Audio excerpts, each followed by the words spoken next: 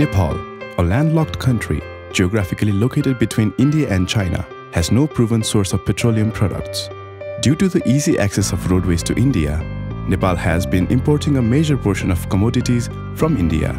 Petroleum being a lifeline for infrastructural development, and as a developing country, Nepal strongly relies upon India for the smooth supply of products required to cater the nation's demand. Nepal Oil Corporation, which was established in the year 1969 by Nepal government, has been the sole trader, government agent of all the major petroleum products in Nepal. From the past 40 years, Nepal Oil Corporation has been importing petroleum products from its strategic partner, Indian Oil Corporation. Nepal Oil Corporation has been importing petroleum products from Indian Oil Corporation's depot in different locations of India through oil tankers via roadways. Nepal imports a major portion of petroleum products via Amlekhgunj Depot, which receives its supplies from Indian Oil Corporation's depot at Barauni and Raxaul Depot of Indian Oil Corporation. The process is not as easy as it is supposed to be. The traffic jams at the customs of border, coarse roads, and the fluctuating demands and supplies often causes hindrances in the smooth import of petroleum products, resulting in a chaotic situation across the nation. The concept 2 underground petroleum pipeline was conceived almost 20 years ago to address the aforementioned issues through the most modern ways of petroleum import and distribution. A historic G2G agreement was signed on August 24, 2015 between India and Nepal for the construction of a 36.2-kilometer long Raxaul-Amlekhgunj underground pipeline.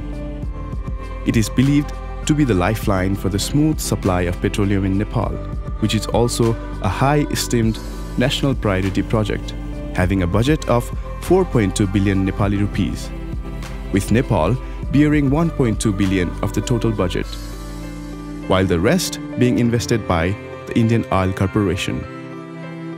Delayed by various unavoidable circumstances, this project is now smoothly running in the full-fledged.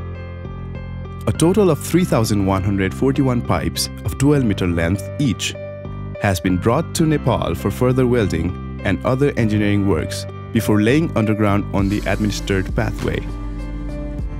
Pipes are now being welded and attached together to form the mega structure. The local people of underground pipelines pathway are also highly excited to have this project in their region, as the significant fleets of petroleum tankers will decrease, resulting in the lesser traffic jams, pollution control, and other various direct and indirect benefits. Quality control and technical loss of petroleum due to evaporation and handling, which have been major issues for Nepal Oil Corporation, will be addressed forever soon as the project starts. After the completion of underground pipeline project, Nepal will be receiving 294 kiloliters of petroleum products per hour, and the operating machines can run throughout 24 hours a day without facing any obstacles of the present-day supplying mechanism. Nepal Oil Corporation is also eyeing to further extend the pipelines to Chitwan, Sarlahi, and Kathmandu Valley in the coming future. This project will not only ensure smooth supply of petroleum between Nepal Oil Corporation and Indian Oil Corporation, but also further strengthen the historical relationship between India and Nepal. This pipeline project will avoid the burning of diesel to transport diesel from one place to another place.